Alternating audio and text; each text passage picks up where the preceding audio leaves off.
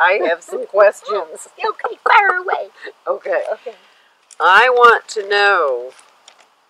Oh, first, let me introduce Terry. She is internationally known as an author, a speaker, a teacher, and an amazing person. She had her own television show, in the 80s, and then in the 90s. 79 Wow. through 85. And she is darn funny. She could be a stand-up comedian as well. And then I'm catching up after all these years because I happened to find her on YouTube. Here she is. She's wonderful, and she just wrote a new book. We'll talk about that. Hi, Terry. Hi, Mary. Thank you so much. I love your life. Yeah? Yeah, all the things you've done. We're like cut out of the same cloth. Yes. Which is great. Yes. It's so fun to meet Terry because all this, I just like, oh my God, Terry Cole-Whittaker. She makes you laugh. I read the books. You inspired me so much in my life. Thank you, Mary. That's what I want to do. That makes me happy. Yes. And, okay, so my first thing is, well, how did you change, and what made you change your life so much where you evolved from what you were there to now in Mount Shasta? Tell us about that. Okay, it's real easy. I bought the whole belief system that if you attained beauty, wealth, success, celebrity status, and all that, everybody'd love you, everything would be wonderful, everything would work just great, and it doesn't. And what I got was, which was so great about, I attained everything that I'd ever wanted, ever desired, ever thought that I should, and it was fine, but I realized, you know what? I'm really not happy inside. I'm stressed. Here I'm teaching how not to be, but I'm stressed. Yeah. And I found I was being an administrator all the time, and I'm really a teacher. Yeah. So I started to look. I said, well, when? Because then I still had issues with relationships. I had issues with this and that. And then I started to go, when was I really? And then... When were you happy? Really blissful. Okay. And then I thought, I don't want people to follow me because they'll wind up where I am, having all this knowledge, all the information, and still there's stuff missing. What is it? And so I started looking, when was I really blissful? Nature. Running around barefooted. Yes.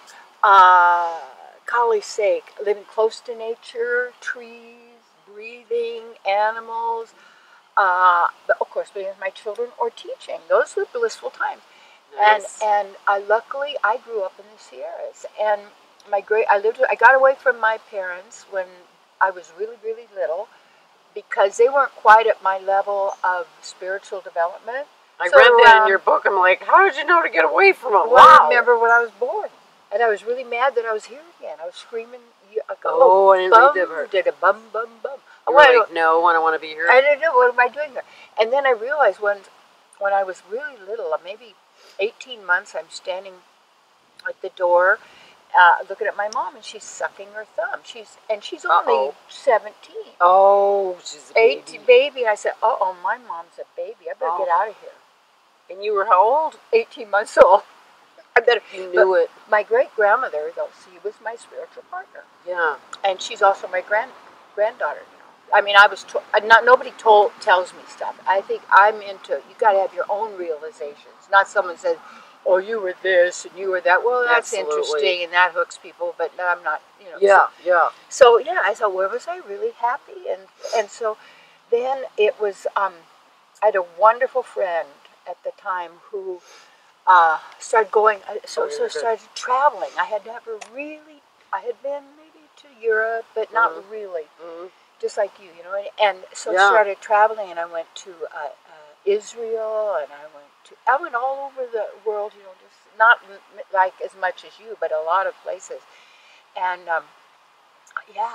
started living in Hawaii, swimming, jumping in the pools, and going back to what was really my nature. America, the same cloth. Yes, because and it's so cool because I was talking to one of my students the other day. She's in my mentoring program, and she's like a stockbroker and completely lost all of her money gambling, because it's going to It have is a gambling. And she said, I went back to do the thing I did to earn the money to do the stock market, so I lost money and now I got to go back. Yeah. But she was so stressed and so afraid. And she said, you know, I haven't, and I said, first of all, you got to start breathing. Yeah. People aren't breathing. Oh, people are not breathing. No way. oxygen, no, not drinking the water. Mhm. And then all of these bottled waters have fluoride. Oh, What is it? that's why it tastes. What's the man, what do you call it? The Crystal Geyser. Yeah. That's the most. That and Oh, and Fiji. they're the ones that want to come in. They Dying. Mm-hmm. Shapeshifter. No kidding. Okay, don't move your I purse. know. Okay. Okay. Okay. Okay, so that was it. So it was like to go back into nature, and like my student, finally what got her really back to herself, she found a little stream by her house. It's down in the Bay Area. Wow. And she went wading and breathing. All of a sudden, I got it. Why would you live in a 85-story building, never touch the ground, never have water, everything's bottled, everything's this, you don't know how to grow food, you don't know what you're doing. You know? So my body's almost 80. You know, it's like 78 or something like that. I don't figure, but sorry, body, I wasn't trying to tell you that you're old. That you even have an age. I Sometimes I believe it if I say the age. We don't. I just don't say that I've been that we around, you know, forever. We're eternal. That's Yeah. our nature. Right? Yeah, you I don't feel die. like we're going the other way. It's a racket to tell you that you die all the time, keep people scared, afraid, and so they don't know that you got to know when you do decide if you want to, when you drop this concept of the 3D body, you want to know, you have to be so firmly in yourself. You don't go to the light, you don't go to the tunnel. These are all rackets to get you back hooked in the reincarnation cycle again, to suck your life force and your energy, because we create electricity. Our nature is energy. And we energize. Oh, so okay, that leads me to another question. I was watching one of your videos about the positive aspect of conflict. This just made me think of it with what you said about, because sometimes it seems like people's electricity just kind of misaligns or something. But tell me about your thoughts on that, and maybe well, your you mean like with people, like where you match with people or not? Or not, because doesn't it seem like with conflict that there's this thing where it just doesn't seem to be aligned? Like, but then when you said positive aspect, there's got to be a good thing There's with always, that. yeah, because I mean, there's two kind of concepts. well, you can there. also, I think it's also important to know that who you fit with and who you don't. Yeah. And it's okay. Yeah. Yeah. And it's just some people you just, and it could be past life stuff. It could be, who knows, you remind them of somebody else. They remind, because see, people are stuck in their mind and they believe their mind and their thoughts. Oh, man. So that's all they do. They're judging, evaluating based on their training, their hypnotic trance, what they were told is true and not. So they're just dangerous, a lot of people, because they're just spouting all this and the negative energy. I don't even want to call it negative, because then you got positive and negative, and you have to have positive and negative. They will operate together. But well, okay, so that leads me to another thing: the positive aspects of conflict, and also what about mental illness? I mean, there's just, it's there. Well, First of all, the mental illness, it's all them thoughts, right? Isn't mind thoughts? Yeah. Okay, the word govern is control, ment is mensa, which is mind. Yeah. So that's, if you understand the language, and English is a spell-casting language, made etymology from many different languages come together. That's why we want the whole world to speak English, because we're spell-casting on ourselves. Writing our name is in cursive. So what does that mean? You're cursing yourself? I never thought of it that way. It's just the word adult. Adult is a stupid person. Adult, yes. So they call it, oh, are you an adult? Well, then you say, yeah, I'm a stupid person. No, and people say, oh, well, you're too much. Well, really, do you know what you're saying when you use your language? Because language, when you understand the language, the vibration of the language creates manifestation. Oh, okay. See, the vibration, this is all thoughts down to the lowest frequency, just like a fan. If a fan is on high speed, you can't see the blades, right? You see through it. Is it on? I don't think it's on. You're saying something profound, and I'm like, wait, is the camera? It says that it is. Okay, it's on. Oh, okay. We're I on. must have turned off the thing. Okay. We're still on. Yay! It goes for about 15 minutes. Oh, and yeah. it stops. Okay. Okay.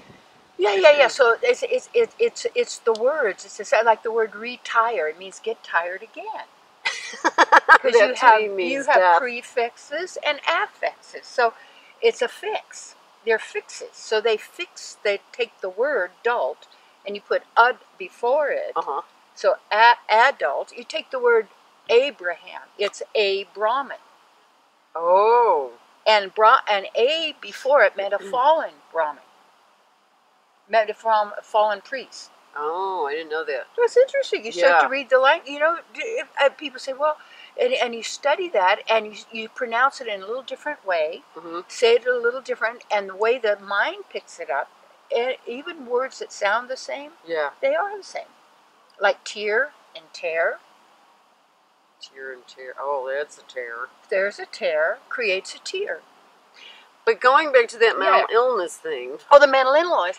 It starts, I used to volunteer at the Camarillo State Hospital in Ventura. Oh, and I would work with people in drug addiction and in the children. Well, the shocking thing with the children was that they were all born normal. Yeah. But it was their people they were around. Whether it's the parents, the foster parents, the government, whoever is controlling. Yeah. These little people had weird stuff. Yeah, they do, and this is just something I'm becoming aware of in the past 5 years. Like all the stuff that they grow up with, and then of course they're going to be mentally ill. I mean, and then they have also the drugs that they give children in school, and all of all of this stuff that's happening. So all of this messes with the head, and then people don't have a basic education on how we function. So it makes everything so complicated. Well, if you study medicine, you study psychology, you study psychiatry, you study science. It's all complicated. Well, I guess I can't understand. I better hire a lawyer. Or I better get somebody else here. And then they speak in legalese that you'll never understand because they work for the bar. And that's the crown, the Triple Crown. Well, but what can we do about... it made me think with the conflict thing. It's like sometimes you're like, okay, why is this conflict happening? But then you sort of like a part of you goes, well, this person is really, screwed up or really mentally challenged. They've had like a horrible thing. Yes. So then like it makes it almost impossible to have this healthy interchange. I work with people. One of my students is... psychiatric nurse, and so she brought one of her patients, I guess you call it clients, to 2 different retreats that I had up here in Shasta. And the first one, you could tell she was really drugged out. Okay. And she'd been, I guess, raped repeatedly as a child, and all this trauma, and all of this stuff. And so the difference in her from the first retreat to the next one she took was fabulous. It was like, because what I work on is I shift things from, remember I mentioned I left my parents when I was really young to go live with my great-grandparents? Yeah, and knew to do that? Yes. When you shift things from, this person did this to me, to the divine showed up as this person. I like that.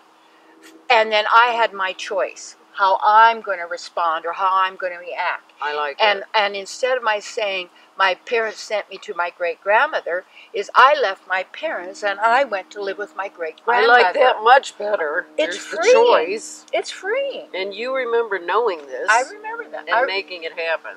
Exactly. And I don't know how it happened, but I just know my choices. And then... and it worked so great because my grandmother was a spiritual person. She was into unity, metaphysics, spiritual things, and she was also Irish. So she'd read the cards and she'd do the tea leaves and Irish people are always funny. Oh yes, they just are. Oh yeah, I know. My parents are funny. We sang a lot. No, I had a wonderful childhood. Everybody's telling, well, I was in a dysfunctional family, I was in this, I have, I've got abandonment issues. Well, get over it. Well, don't you think, and I had a good childhood too. But still, if you're suffering, it's not happening now. It's not happening now. Where is it happening? Right. Right there. Right. But it's not now. So why are you suffering now for something that happened 35 years ago, or 10 years, or 1 minute ago? Right. 1 minute ago. You're carrying it. Yeah, you can wake up. And when you wake up, you got to look at basically how does the mind function. Mm-hmm. And to me, we don't need a mind because we're divine beings. We don't need to be fragmented. So when you're in the now, and that's a lot of my work, is when you come back to the now. Okay. Nothing's going on but you being.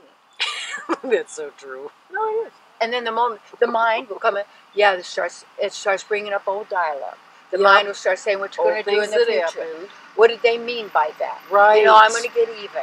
I'm going to get that. So what do you do? You're suffering. So why am I contributing? So I always say the mind is the greatest terrorist weapon ever invented. And that's why all the promotion, everything that's alive, is continually promoted through all media, over and over and over and over and over, until after a while you doubt yourself. Okay, you doubt your own knowing. You say, well, what do I know? I guess they knew, and I don't know anything because I'm so stupid out here when you know everything. And that could be the beginning of mental illness, too. It's all. Based on, all the trauma. I was told you're called stupid because, see, we get commands, and we're subject to suggestion. Yeah. So when someone says to the kid, you can't do anything right. When are you going to do something right? Or somebody, the teacher in school says, and let them ridicule somebody or do something. The child then, and when they say you can't do anything right, they go, I can't do anything right. So there's a part of the brain, the command goes there, and the person always thinks that when it's just a thought. You have to get, what is a thought? It's made of letters and sounds that are given meaning by someone else gave us the meaning. And it's in the dictionary. Not the yoni-nary. No. Yoni-nary. I like that. Yoni-nary. We all know what a yoni is, don't we? Yes. So the dictionary. No, but we've given all these meanings, and then you're told you don't feel. So we're controlled by fear and guilt. That's for sure. Fear and guilt. But how do and that we're guilty for what everybody did years ago. What do you mean? I wasn't there. I didn't do that. Plus, with reincarnation, everybody's been every color, every nationality, every sex, every this, every that, but to kind of keep everybody fighting, because why? What's mental illness? You're fighting with yourself. We forget You've got an identity crisis because you don't know who you are. And you're conflicted because you want to please them, you want them to like you, you want him to stop beating you, and so you get around, then you got a lot of passive-aggressive people, you get a lot of psychopathic people, sociopathic people, and then with trauma, they say if a child is virtually sexually abused and traumatized around 3.5, they'll be controlled by that, and then they abuse. Yeah. See, so, it just keeps on. The mental illness means you don't know who you are and you're not in your right mind. Yeah, did you get that? You don't know who you are and you're not in your right mind. And you can get back to who you are. Don't help me so much when you said criticism is envy. Yes. Wow. It really is.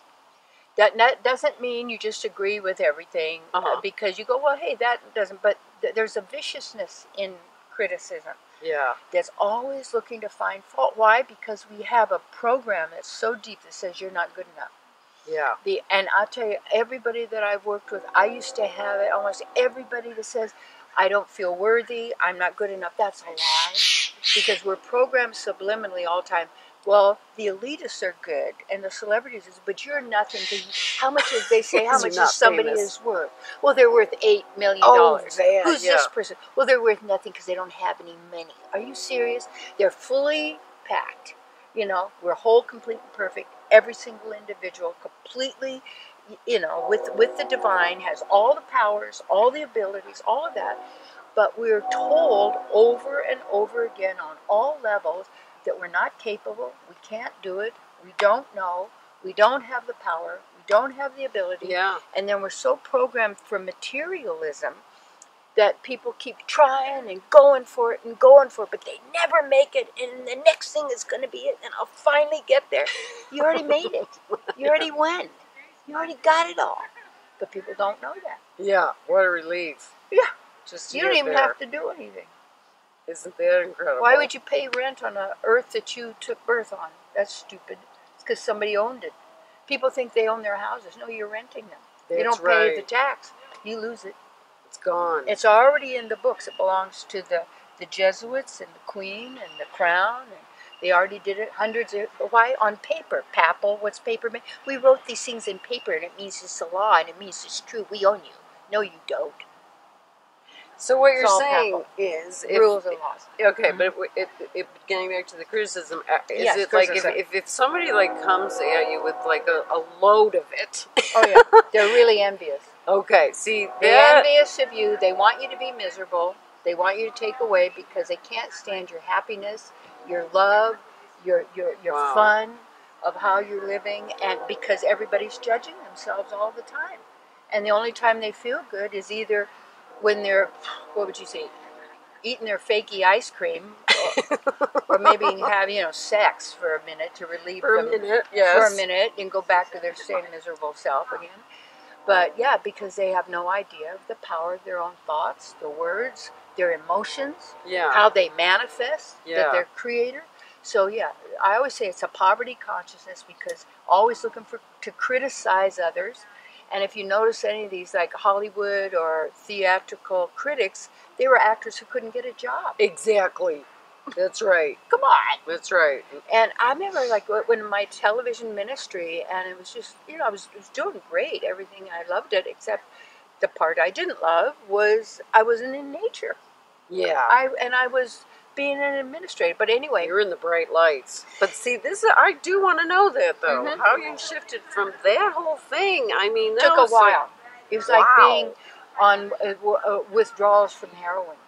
Almost. I don't know what that is, but still. Yeah. It was the whole idea because to be famous, to do all that kind of thing, I worked for it. Oh, yeah. And to do my work, to get it out to people, I work. And I realized, but I was missing something. So that's why I then went on my journey to find what was missing, because I don't want to be teaching people stuff that would wind up the way I was. And now, I see. You know what I'm saying? I see now. And I already did it. I already was a celebrity. I already did that. I went, well, more of this, standing at a cocktail party, holding a drink, and what's for lunch? I mean, it's like I already been there. And then you enter those realms, and there's a whole different category of people there. Meaning? Well, okay, you get into the celebrity status, and then come the sex people. The sex people. Because then they want to make it with you, and you, and you, and you. And do they use that to go, and then after we do that, then you'll get this? Is it like that? Well, it's kind of like that, too. It depends. It's like, it's the, what may I say? One of the things, you notice this because you've traveled a lot. Yeah. But just like we went to the fair up here at Wairika. Okay. And it was fair. I wondered about the fair. Why don't they call it an excellence?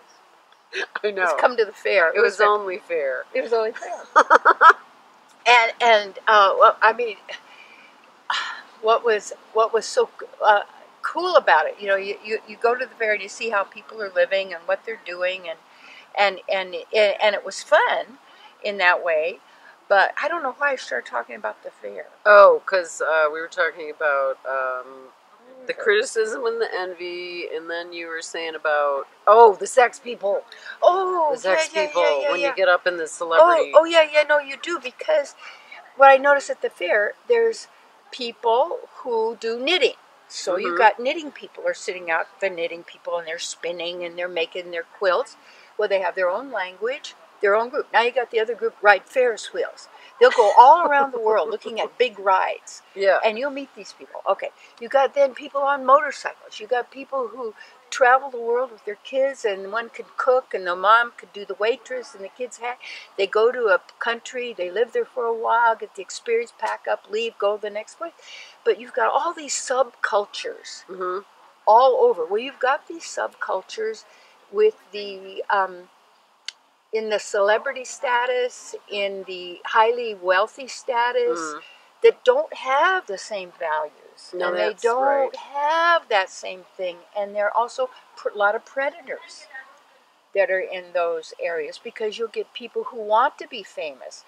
You'll get people who want favors, and then they start selling those and trading those, and that's a whole different world. So it must have been shocking. Yeah, it was shocking. I mean, because you don't expect. I mean, I was in the film world for a little while, and I remember once this producer guy was like acting like, and I'm like, ew. I don't want to do it that badly. No, I don't need it. No. And that was when I kind of put the whole thing aside and thought, oh no, this is not something I can. No, you do. You got to make your people. We don't realize we got to where we are because of our choices. Yeah. Okay. And as humanity, as a group, we've made choices. But most of our choices, in a sense, were made for us, or told us this is going to be good for you. But every problem the mind solves creates another problem, because that's how the mind operates. It never has a solution that's forever. But when you're here in your own inner knowing, when you solve something, it never comes back again as a problem, because you looked at what was the cause of the problem.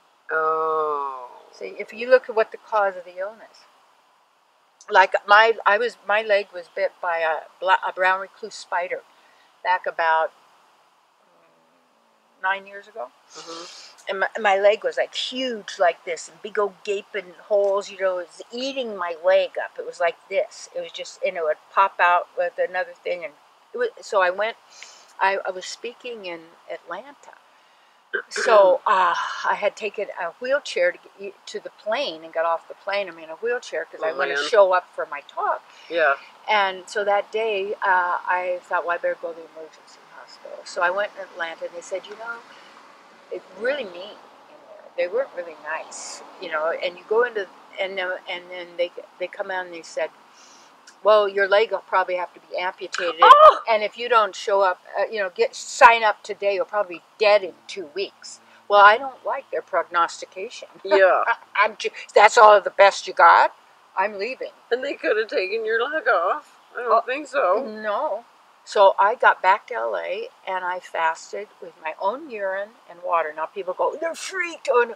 It's a whole Ayurvedic therapy, urine therapy. I fast on my own water and urine, and I boiled urine down and wrapped towels. People say, oh, you're crazy. Really? I was well in 7 days. It cost me this much. I have my leg. And you had your leg. And I'm still here. Yeah. So come on, tell me God, what's going scary. on. So I think the real key to me of all of this is each person, if you really care about yourself, which I call self-honoring, you better find out what's happening, who you are, how you function, what's possible for you, and not the standard story that you hear in the academic world, the medical world, the government world, the science world, the blah, blah, blah. Do your own research. Yeah. And it's more fun. I don't think people investigate enough.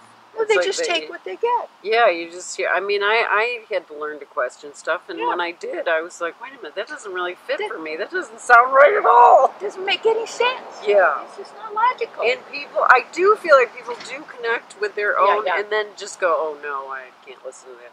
Which leads me to, you said, in one of your recent ones, you said, what we emotionalize, we materialize. That's pretty powerful. Emotions are powerful. And what I love about studying the Vedas, because that's really, I found it had the purest information and a lot on who we are. If you go into these ancient texts, not to believe it, but to go in for clues, because we're looking for clues as to who we are, and so that that where do you find it?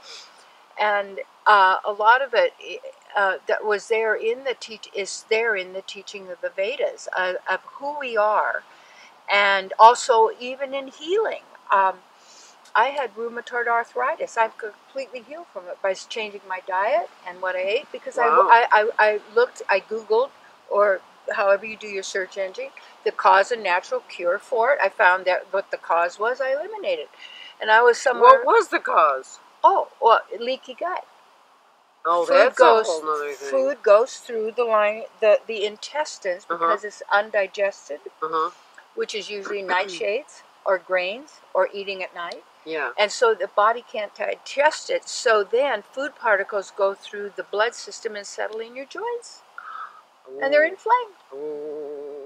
So is that pretty much, I gotta check again, Yeah. is that pretty much the main reason for it? that's what I found.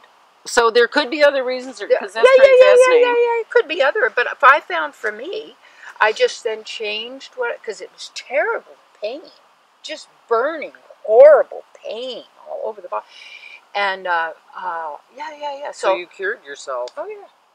I'm Terry. Well, no, when you live as a wealthy person, because I say prosperity is you. Yeah. I am prosperity. Yes. Because I really meditated. What is the thing with money? Yeah. What is the thing with stuff? Well, because when you have the money, you can do what you want. Well, why can't you do it now? Well, it's not going to be big enough. I won't have this. Mm-hmm. And one day when I make it, then I'll feel better. So you're going to be miserable for 40 years until you get what you want, and then you lose it, and then you're afraid. You know, come on. So if you're a wealthy person in your heart, Yeah. you do what you want because you just start doing it. If you start doing, you take one little step, then another little step, and then another. But everybody said, well, I wish I could sing. Well, are you singing? No. Oh, I wish I could play the piano. Well, go play. Well, I don't want. So when it really gets so many people say, well, if I had a lot of money, I'd travel. I say, well, where? Well, I don't know. Well, then that's why you're not going. That's right. See, you and I, we've never done. When we want to do something, we go do it. We just put on our sneakers and go. We go. That's right. And I take off my sneakers and I get my barefoot. But I did get a tapeworm going barefoot in India. Ooh. Oh, man. I got sicker than I've ever gotten in my whole life in India. But it's It a good great. thing. No, seriously, Yes. because I just looked at a picture of myself after that sickness. And damn, I looked good. Don't go to a detox thing. No. You can just go to India. The weight will come right off. And yes, it does. We can sell India water for diet. From the Ganga. You'll lose weight.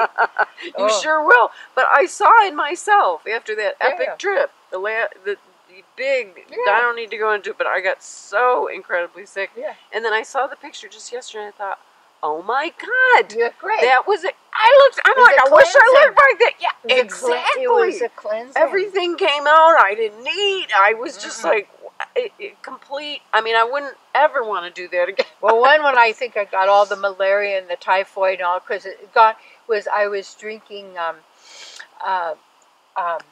sugarcane juice. Oh, I was drinking it with flies all over it. Oh, so maybe that's what it was. You're not supposed to drink it with the flies. Drink around it every day, and So- they don't care if the flies are on it. No, but they did. We weren't used to flies. No, I've gotten ill from flies as well. Yeah. But don't let that stop you from going to India. And then when I told the tapeworm, when I discovered, I said, buddy, told the tapeworm. I did. I said, I'm you using this body now. You'll have to leave and get another one. So and did it? I poisoned him. How'd you do that? Went to Indian doctor because they know how to poison the, But hey, this is mine. Yeah, and then, good.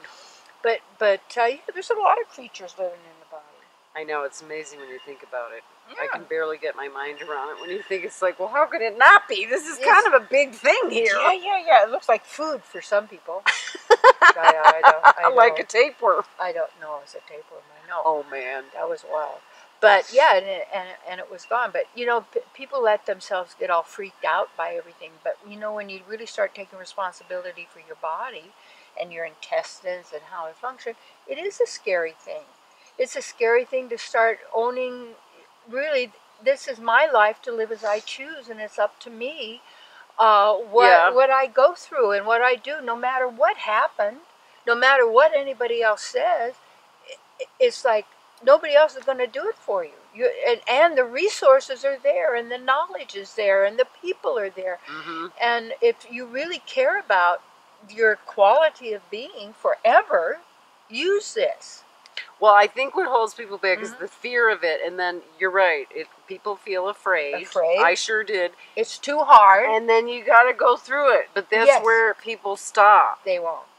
I've cleaned my liver 36 times. Wow. And because I used to be a big, drinker of alcohol and animal eater and junk food and stress and all of that, and the liver has 500 functions it performs in the body. Wow. And when I started cleaning that out, now most people won't do that, But would you rather go get some other operation, or just why not just do the thing and just face it? Well, I don't feel that people believe it. Yeah, they don't believe it. Because they've been told there's no cure, Yeah. or you can't do it, or it's too difficult. Because look at the people that have said, no, I'm going to cure myself of cancer. And then they just do it. They just do it. They have to know that it's going to work. But Exactly. the people and I've known so many people, and the people that don't, they're just like, oh, okay, I guess I got to go do chemo. Ow. Ow. I don't want to do that. No, and we don't have to. We don't have to. I'm not going to get it. No.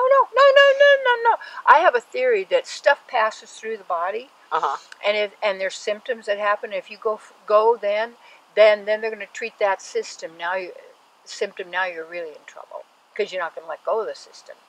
The symptom, which is the chemo. Yeah, all of it. No, don't do that. I wouldn't. That's why I didn't even take my kitty out to the doctor. I gave colloidal silver, and I massaged her. My little kitty's all better. Oh, nice. She's my granddaughter. Oh. My daughter passed away, and she gave me her kitty. Oh, so that's my grandchild. That's all right. That's the way it goes. She had a beautiful passing. Oh. You see, and then you talk about emotions. Yeah. It's really cool when you shift your consciousness. Okay. Your perception. Yeah. And when I was losing Suzanne and she's leaving everything, I let myself feel my feelings, but I didn't label them grief. I labeled them love and separation. And I could feel the depth of my love for my child. It was good. And then you feel the feeling. People are so stuck in emotions, they don't even feel their feelings of love and compassion and caring. They're so into the fear and the anger and the get even and the criticism and who did they think they are and blah, blah, blah, blah, blah. They're going, it's the mind. That's the mind. Mm-hmm. Is that what you want? Is that where you're going? Yeah, it really shouldn't be called mindfulness when you think of it. Because just what you said right there, saying, oh, I like that instead. Heartfulness. But just what you said was so key that instead of labeling it grief, you decided love and separation. Because there's many qualities of love. Such a different and I could be there, and I could feel my deepest feelings and cry when it would come, and then it would go, and then because it's all love. Okay. It sounds like a big challenge. It was beautiful, though. But it was beautiful. That's how inspiring. She came home to her mom. That was the best, too. Oh. So she had been somewhere else when she came back. She lived in L.A. Oh, nice. So she came to view you. My baby. I know. Wow. So I could be there and take care of her last breath. And we could all feel guilt for all the things we could have, should have, would have, but that's the way it was. And the guilt doesn't change it, and the fear doesn't change it. And it's not death; it's a fear of death, because people believe they'll lose all their stuff and they're this and they're. But you're not your stuff, and you're not your body, and you're a divine being, and you already have a spiritual body, but you've been ignoring it because you're going into the mental body. Leave the mental body, go into the heartfelt body. Use your intelligence, but most of our intelligence is geared towards what we've learned. Yeah. Like what's the criteria of beauty? Well, I took art classes, so this is beautiful. Well, wonder if that's not my idea of beauty. Exactly. So then I'm a beauty critic. I'm going to tell you it's no good because it's not right, because I told you I got the rules. You get these rule makers. You know how many laws there are? Too many. Libraries. All we need is the light down the middle of the road. Stay on that side, I'll stay on my side. We're fine. Okay, let's go. Yeah. But really divine people don't need rules and laws because they're guided by divine law. Yeah. Of caring and loving and empowering and if we really look that our work is to work for the welfare of others. That's what you're doing. You're doing this. You love to do it. I love it. And it's also how many people it's enriching. That makes me so happy. Yeah, and you're sharing and your beauty and your happiness and everything. It's so great. Thank you. Kindred soul. Yeah, I know, it's great. I just, you know, Gypsies. You inspired me so much over the years and got me out of a lot of negative thinking. Oh, I'm so glad. One of her books I loved was What You Think of Me Is None of My Business. Still selling. Love that I book. love that book. And I was going to write an update, but it doesn't need it.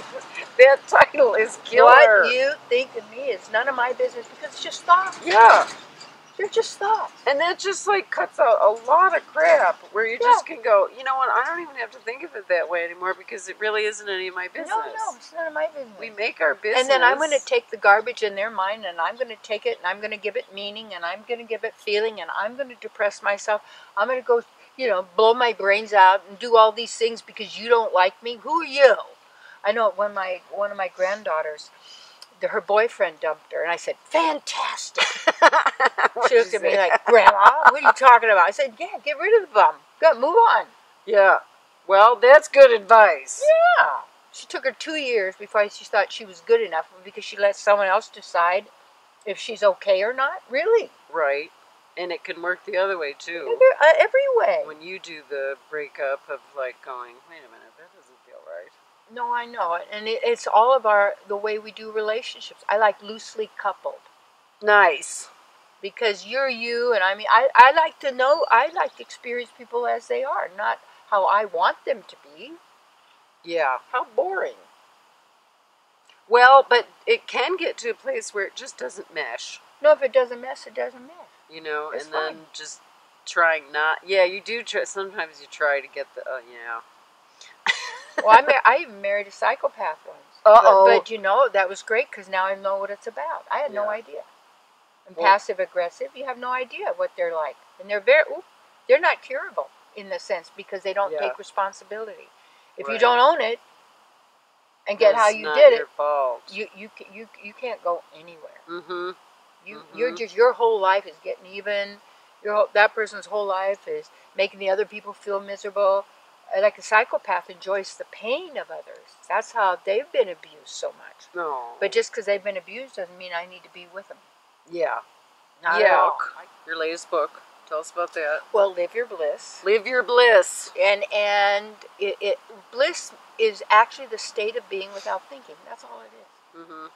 And it isn't it isn't the goal of life. Yeah. It's where you start from. That's a total reversal. Yeah, you don't need to get it. You already got it. But then how, okay, I get what you're saying, but how would a person get that if they were just like in misery to like start with bliss? It's like, I feel happiness is a choice. Happiness is different than bliss. Oh, okay. See, this is one thing I learned from the Vedas. There's distinctions. There's subtle distinctions of everything. It's not just a blanc love. No. And love doesn't have an opposite. Fear is not the opposite of love because then you're elevating fear up to the level of love because opposites need each other to exist. Love does not need fear to exist. Mm-hmm. Fear does not need love to exist. Yeah. And even the opposite of love is not hate because love is an absolute. That's us. When you break down into duality and relativity, then it fractures the true light, and it fragments the light. So basically you get the duality, light and dark, battling each other. Okay. So that's how the mind operates. It's a dualistic tool. It's an app. It's an app. Yeah, okay. And we don't have an app. We don't have a reptilian brain. We did not evolve. And then I don't really believe all the Babylonian, Sumerian stuff. I think it was all made up. I think it was all put to make us think that we're not who we are, and even in the body. I just, You differentiate between feelings and emotions. Yes, I do. Explain that. Okay. Feelings that are natural. You have compassion. You can tell if you're a human or not. You care. You love. Love is an absolute, but it means you work for the welfare of all. Everything you do is not about just me, but how is this going to be good for the earth, for the animals, for the plants, for the other people, for all living entities. You're saying that's feelings. That's feelings. Okay. Real feelings are very divine. Okay. And when we start to believe or react, most people are always reacting to the outer. Instead of, because this is the effect, but they're letting the creation control them. Yeah. So then they're always reacting. Well, the day it was sunny, it was cloudy. That Right. person said this. They didn't like me. You know, that person likes me. You know, I've got this big thing today. I'm a nervous wreck, and then I got this, and they're affirming it too. They're saying right. all the time, talking about how bad they feel. And then you tell somebody else. Agreement creates reality. So now they're agreeing with you about your miserable existence. So it becomes more set. Because it's all in the mind. Yeah. So the emotions then are so powerful that when you go to like a sporting event or you go to any big thing that gets everybody, you get people hating and liking. That's why people well, I'm a Whig or I'm a Tory, I'm a Republican, I'm a Democrat, I'm in the resistance, I'm in the this, I'm in the that. You know, it's just stupidity. Because it's just it's using people to get them to take sides. Because you got to have a fight. Because in duality, there's always a fight. So the how good does guys, the bad guys. The feeling go to the emotion? I want to The feeling goes to the emotion when you leave your center. Okay. And you go to the mind. And then you start emotionalizing your words, your thoughts. Just remember, words and thoughts, they're sounds. Okay, so it doesn't sound like emotions are so great. They're not good. It's more like the feeling thing, stay in the feeling thing, don't go to the emotion part. When you get into the emotion part, you're misdirecting your divine emotions that would manifest for you to manifest fear, anger, hatred, war, sickness, all of that. That's what emotions do. All negative emotions are destructive, and fear turns off your immune system instantly. Instantly. Oh, that's why. So keep everybody in fear. Then they're sick and they got to have a pharmaceutical. And then we have to raise the price. You got to raise the price. Oh, yeah, now, you can't even afford it now. Oh, yeah. So sorry we leave you out there in the street. We say, great, let me heal myself and get up and get out of here. No, it's true. I don't. See, I think I was lucky because I had a pioneer great-grandmother.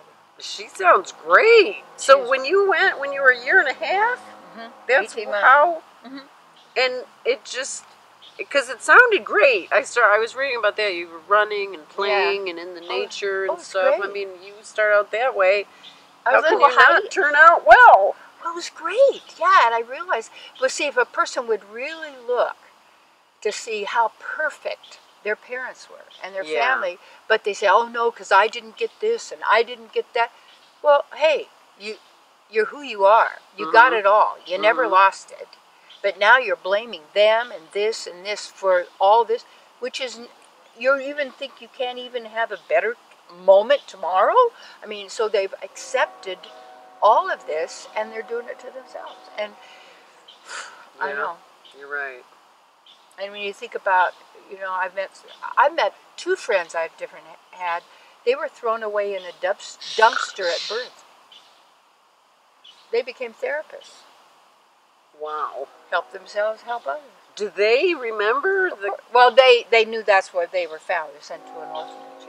Wow. They were found in a dumpster. They must, on some level, remember that trauma, even if they buried it. Maybe it wasn't trauma. Maybe it was trauma. How do we know? I don't know. That's true. Maybe it was the best thing that could happen if their parents were awful. Yeah, maybe. To put them, I mean, that's pretty awful. Well, yeah, but you look at all the awful things that we've done. We've all done awful things. Well, that's true. At some level, but it's not. That's when we start to realize your mind has been infected. And I call it like a mind virus, where the person doesn't know the difference between truth and false. So are you saying that it could change in a heartbeat? That whole attitude? In a second. Okay. See, that's so much more hopeful. You can change right now. Because right now, if you... here's the key. Start watching your thinking. Just watch it. Oh, yeah. Just start looking at where is it going to go. If I fillet you, where's that going to go? Well, you're going to fillet me. Okay, is this how I want to spend my life? We're filleting each other, or do I want to do my projects? Do I want to hike in the mountain? Do I want to do my meditation? Do I want to sing my song? No, I'm just going to resent everybody and everything. Well, go for it. Is that working for you? There's other choices. We're wrapping up. Terry is amazing, and I'm so glad that Mary's amazing. We found kindred souls. Yay. It's true. We're not against anybody. We don't need to be against this. What are you for? Right. So What are you much, for? all the fear takes so much of our energy that people aren't really looking at their lives. They're so afraid of what's going to happen to me in the future. What's going to become of me? You're an eternal being. You can't die. You better get it. That's the good and the bad news. I love what you just said. Say that again about the fear makes you look out and get fearful of other things. What did you just say? It was profound. It was brilliant, but good thing it's on there. I want to say it again. Something about being fearful, and then you get so focused on looking out. Yes, you're not living your own life. That you're not. That's right. And if you thought of what you wanted, where's it going to come from? Movies you've seen, books you've read, what they told you, what the magazines say. So you have no original ideas. In the duality, there's nothing original. It's all a copy of the divine. So if you're in the divine, you're unlimited. That's exciting.